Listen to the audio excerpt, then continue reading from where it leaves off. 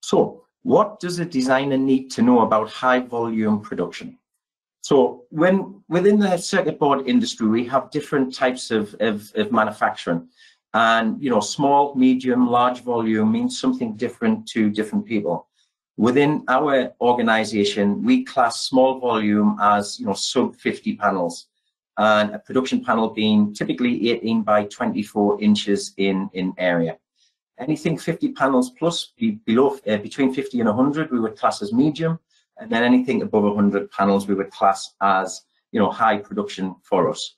Now, obviously, that's not high production, as compared to, for example, the automotive industry, where, they may be producing hundreds of thousands of units per day. But in the type of environment which we operate in the high regulatory environment with aerospace and defense and, the other sectors which we support, this is what we're terming small, medium, and large volume production for the purpose of today's webinar.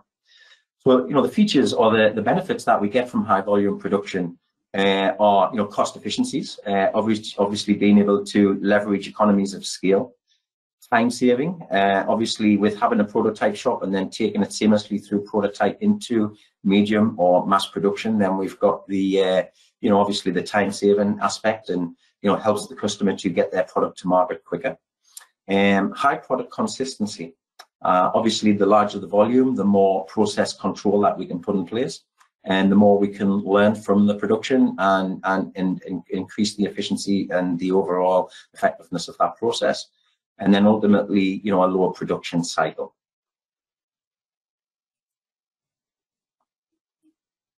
So what is the importance of efficient prototyping?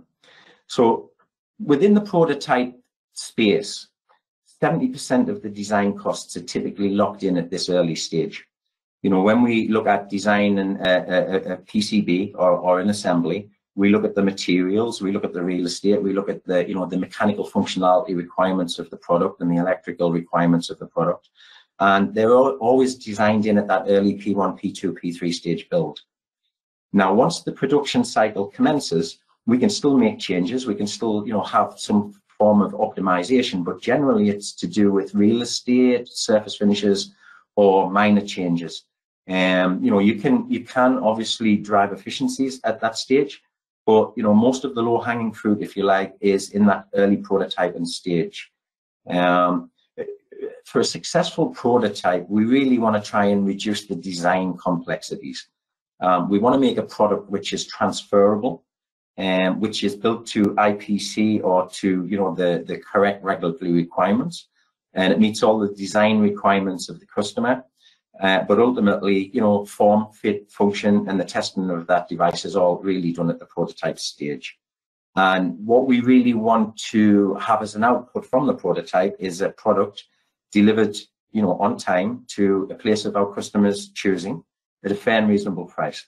But we really want to use that prototyping stage to iron out all of the bugs. Any design iterations, any modifications as we go through the P1, P2, P3 cycles, so that when the product does go into mainstream production, it's gonna run very, very efficiently. So some of the design challenges in high volume production, so building thousands of boards and then realizing they're not operational. So many times I've seen this, in a typical, PCB manufacturing operation, they will do everything in the same process. So they will take their mass production facility and they will try and run a prototype through it, maybe in a faster time than a normal standard production. But within these scenarios, if you don't go through the P1, P2, P3 and really use that as a chance to bring the board to maturity, then you can end up building thousands of products before you actually get them into the the testing part of the design cycle, and only to realize that they're either not operational or not as efficient as we thought.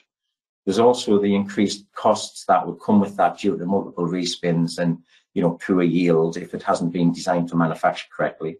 And then obviously production delays and material delays due to component availability should it be a constrained market, which is what we've just come out of for the last 2 to 3 years.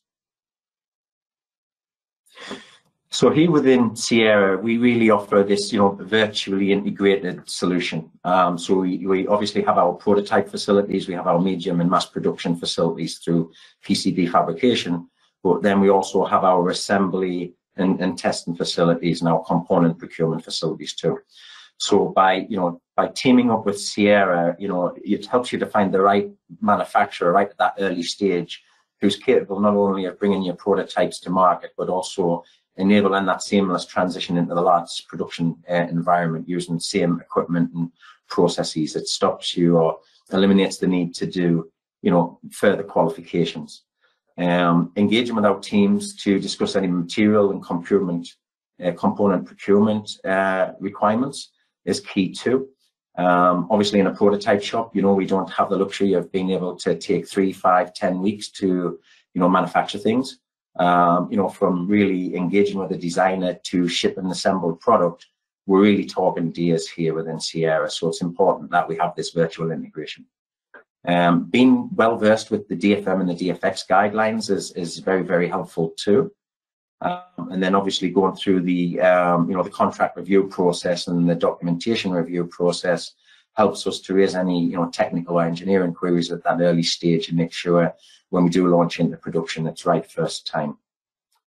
We also decide the volume requirements at that point so that we can tool onto our production panel sizes. Our standard sizes are 18 by 24, but we do various other options too, based on material utilizations. And then our team of software, hardware, and design engineers can really help work with your design teams to modify the designs accordingly should there be some iterations that are required. So identifying the right manufacturer is really, really key.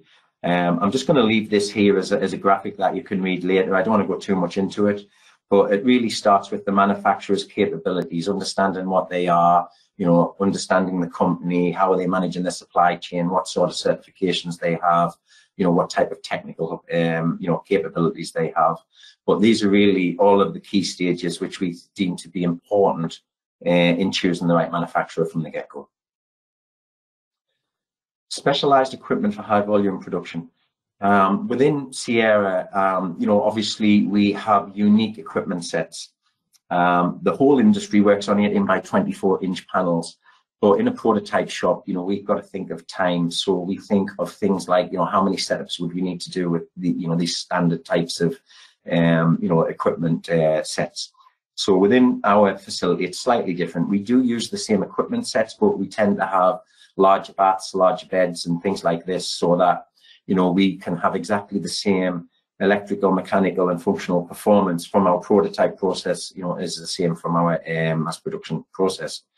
One of my colleagues, Steve Dutton, who's the director of our aerospace and defense sector, explained this a little bit more succinctly in, specifically to plate and baths. A small volume bath, if you like, can create exothermic heat in certain areas, and you have less flow around them tanks, so that you can have problems or localized issues, just based off the equipment sets. By using larger tanks, we can put things in there such as, vibration, ultrasonics, and, we can have really good flow systems within our tanks to help us get a better product out to the customer. It also, within our assembly process, we have the latest state-of-the-art pick and place machines, reflows with nitrogen, and automatic testing equipment. Again, it's designed to minimize the time through the prototype stage, but also to help with aiding in efficiency and capacity constraints as we go into mass production. So very unique equipment sets here. They are based off industry standard, but then they're modified to the type of business which we do here in Sierra. So some of the slides that I'm going to kind of go through a little bit quickly, because as I said, Olian, my colleague, is going to do a demonstration at the end of some of the on-wear software tools, and we'll cover these. But really, what the takeaway from this slide is, right up at that, early beginnings, this is some of the critical data which we require so that we can, launch into production quicker. So, the type of technology, whether it's HDI, flex rigid, is it the microelectronic type of technology? These things really help us to determine, which facility, which process, which equipment sets, which we should use within our facility. Stack up details are critical. Number of layers, the material, the layer order, the copper weights, all of these things, again, help us within our manufacturing. And, we can really engage with you early on here because we can help you to drive some of the costs out of your design. An example I like to use here is that, the designers always like to put, double and triple ply constructions into their designs, thinking about dielectric separation, resin to glass ratios and things like this. But, from a cost perspective, each sheet of pre-preg or each layer that you put in there, can be up to 15% of the overall cost of that design. So, we can really help at that early stage by maybe suggesting, instead of a triple ply construction, why don't you go to, for example, a larger or a thicker core and try this pre-preg instead? And again, there's a lot of, engineering interface that can have at that early stage. Other information, surface features, surface finish type materials, what kind of requirements you need. Is it IPC, grade 2, grade 3, is it mill grade, mill spec, what kind of UL requirements? All of these things really help us choose our material sets, process, and ensure that the product that we send to you is fit for purpose. Some of the cost drivers within board manufacturing, I